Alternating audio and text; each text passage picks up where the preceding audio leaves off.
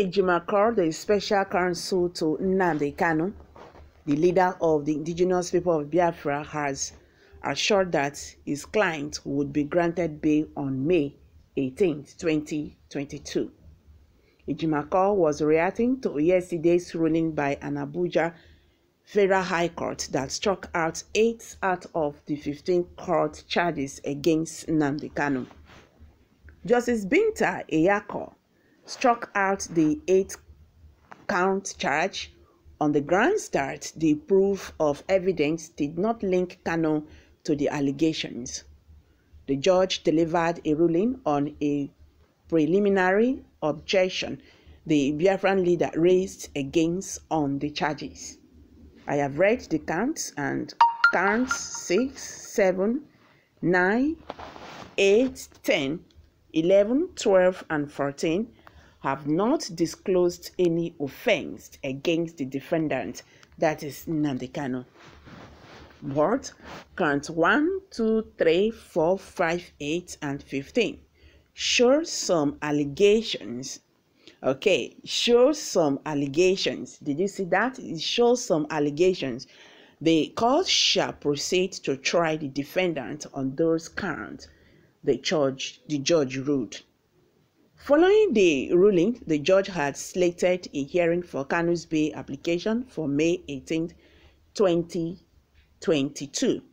Reacting, Ejima congratulated his fellow counsels for the feat achieved.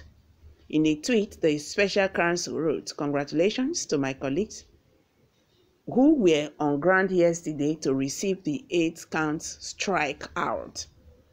It's great that the Umuahia judgment was brought to bear on the bail application moved by ссą1L.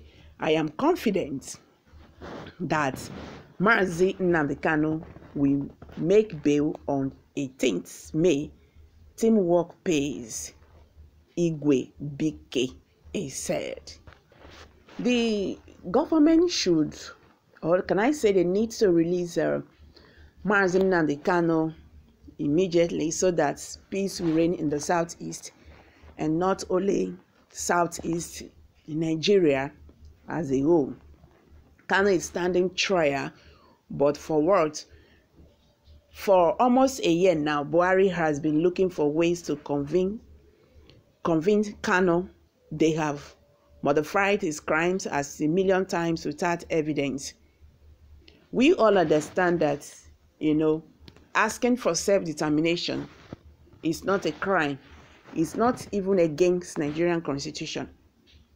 Has he picked up a gun to shoot anyone like those terrorists in the north? Is he sponsoring terrorism like those northerners, which US has banned from entering US? The guy does not even live in Nigeria. When he came to visit his parents, you sent assassin, military to kill him, and he escaped. You then kidnapped him like a terrorist from Kenya and brought him down to Nigeria for trial. What are you trying him for? Are you trying him for escaping an assassination by Nigerian military, or are you trying him for kidnapping him from Kenya? Which one? This Biafra, Fulani federal government must end this. This Buhari Fulani federal government must end this disaster. Okay, someone just dropped that. Referendum is the only way out of Biafra. Biafra is the only answer. End Nigeria to save lives. How comes? Despite all his atrocities, do you think he will be free just like that? He was a very big problem for the nation. Division, disturbing the peace of the land, and causing all manner of distractions. He needs to be brought to justice. Okay? We stand firmly with President Muhammadu Buhari, 100%. We pray that God Almighty will bless him. Okay, these are some reactions by Nigerians, and they are still talking. But Nnamdi Kanu vehemently denied being an IPOB member.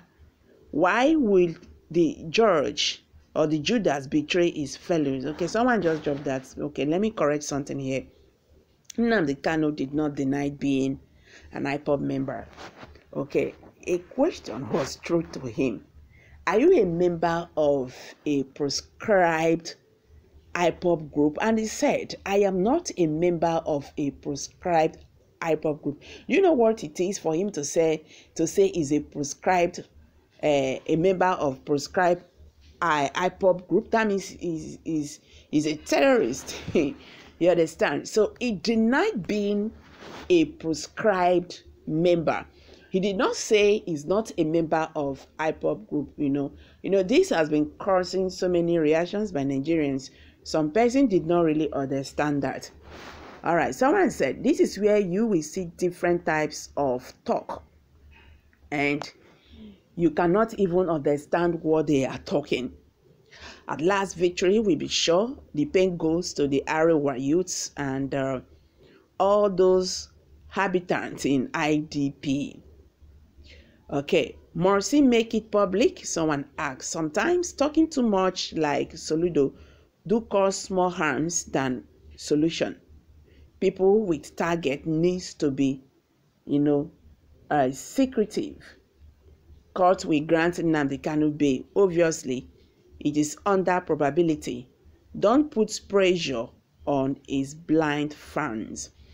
Okay, guys, these are some reactions by Nigerians. Aloy Ejima called the special counsel to Nnamdi Kanu, the leader of the indigenous people of Biafra, has assured that his client, Nnamdi Kanu, will be granted bail on May 18th, 2021.